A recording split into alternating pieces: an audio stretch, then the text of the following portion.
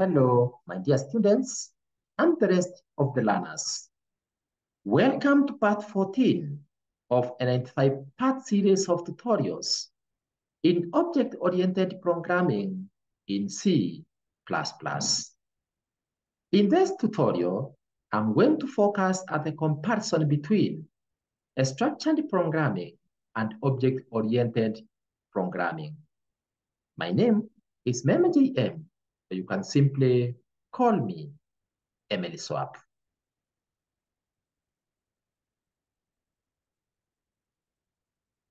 The first comparison between structured programming and object-oriented programming is that in structured programming, the top-down approach is normally followed, while in object-oriented programming, the bottom-up approach is followed. Secondly, in structured programming, the focus is on algorithm and control flow, while in object-oriented programming, the focus is on object model. Number 3, in structured programming, the program is divided into a number of submodules, functions or procedures, while in object-oriented programming, the program is organized by having a number of classes and objects. Number 4, in structured programming, the functions are independent of each other, while in object-oriented programming, each class is related in a hierarchical manner. Number 4, in structured programming, there is no designated receiver in the function call, while in object-oriented programming, there is a designated receiver for each message passed. Number 6, in structured programming, data and functions are viewed as two separate entities, while in object-oriented programming, data and functions are viewed as a single entity. Number 7, in structured programming, maintenance is costly, while in object-oriented programming, maintenance is relatively cheaper.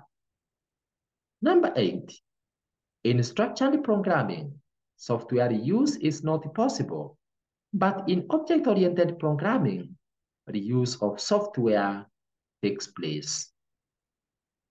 Number 9, in structured programming, function call is used, but in object-oriented programming, message passing is used. Number 10, in structured programming, function abstraction is used, while in object-oriented programming, data abstraction is used. Number 11, in structured programming, algorithm is given importance. However, in object-oriented programming, it is the data that is given importance. Number 12, in structured programming, solution is solution domain specific, but in object-oriented programming, solution is a problem domain specific.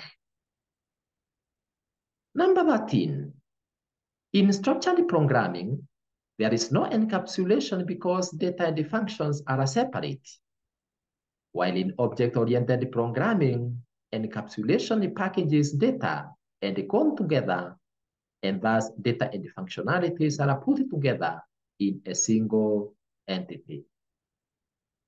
Number 14, in structured programming, the relationship between the programmer and the program is emphasized, while in object-oriented programming, the relationship between the programmer and the user are emphasized.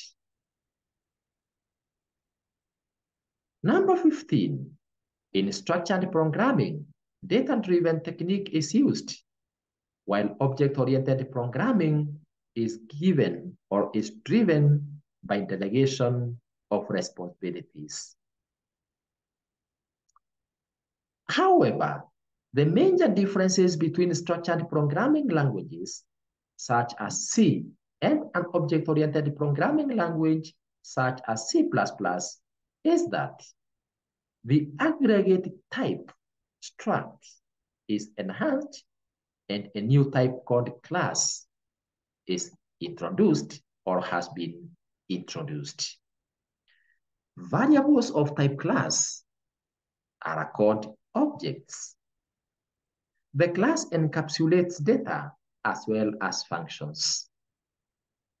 This helps in increasing reusability of the code. But the introduction of objects and classes introduces many new or many few terms and rules such as inheritance, polymorphism, both static and dynamic, as geared to promote reusability of code. This helps in increasing reusability of the code. But the introduction of objects, just as I have said, as emphasis, the introduction of objects and the classes in object-oriented programming, which in C or in structured programming, we refer to them as variables and structs respectively, introduces terms such as inheritance and polymorphism, just as I have said, whose main purpose is to promote the usability of the code. The following are also some of the minor differences between C and C++ programming languages. Remember, from that 7 series of tutorials already posted in EMELISWAP ICT YouTube channel on structured programming using C and Pascal, I covered in depth how you write programs using C language. And therefore, the following are some of the minor differences between the way we code in C and the way we do it in C++ programming languages. So in addition to the regular comments in C, where we used the symbol /**, then you write your comment, and then at the end of the comment, you add the asterisk and // so we enclosed comments between the /* and asterisk // A facility of single line comment is added in C++ that we write as 2 //. And that's how we add the comments. That's the difference.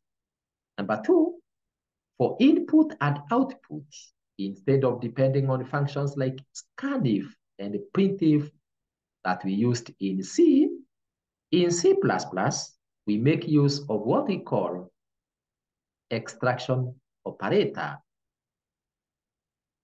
that looks or resembles 2 greater than or double greater than symbols, and insertion operator that resembles 2 less than sign operators, along with objects cin and cout respectively as used for input and output.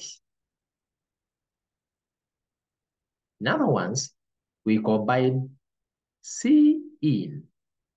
We combine cin with the relevant insertion operator and cout with relevant extraction operator.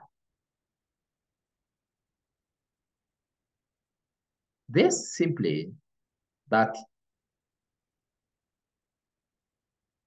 The output and input operations are simplified by the use of the cout and the cin together with the relevant extraction or insertion operators, as we are going to see in my subsequent presentations. Number 3, in C, there was a limitation on the length of identifiers, while in C++, there is no such a limit. Number 4, enumeration facility has been improved in C++. That is, the anonymous enum has been introduced. Number 5, C++ is stricter about the types of the operands of assignment operator. Number 6, in C, symbolic constants are created using hash define only. But in C++, we have 2 more alternatives, which are const qualifier and enhanced facility of enumeration. Number 7, in C, all the variables used in a block have to be declared in the beginning of the block only. But in C++, a variable can be declared at any point of use, wherever required within the block. Number 8, C++ has introduced the concept of reference operator. This concept provides an alternative and a more efficient way of calling a function by reference. Number 9, C++ provides a scope resolution operator.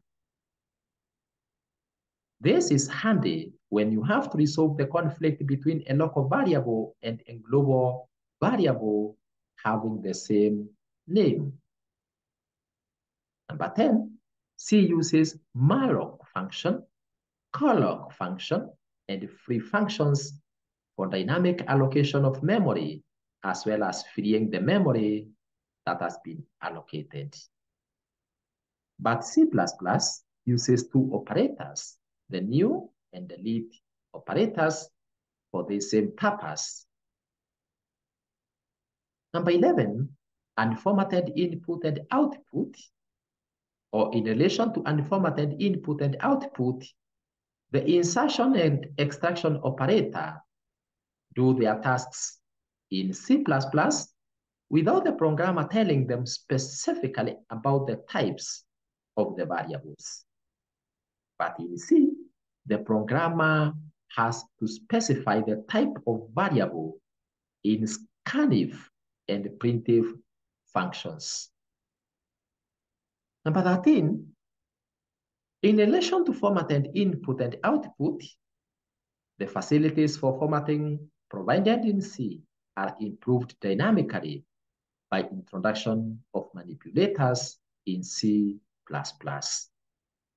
Number 13, in C, prototypes of functions which return integer values were not compulsory, but they are compulsory in C++.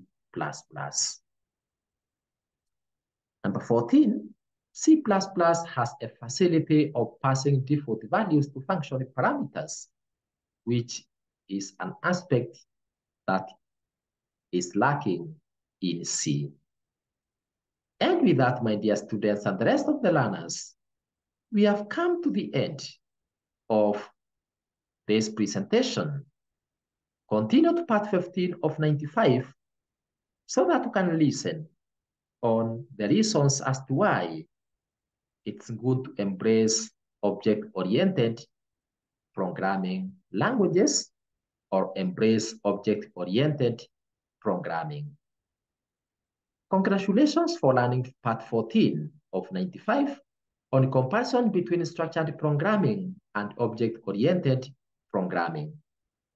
You can access videos for the other parts in object-oriented programming series, as well as other computer or ICT videos by clicking or tapping on EMELISWAP ICT YouTube channel below this video.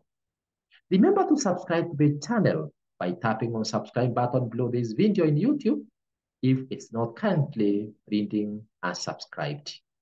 For any further correspondence, kindly write it to us through the email emeliswap@gmail.com. Thank you very much for listening to me, and God bless.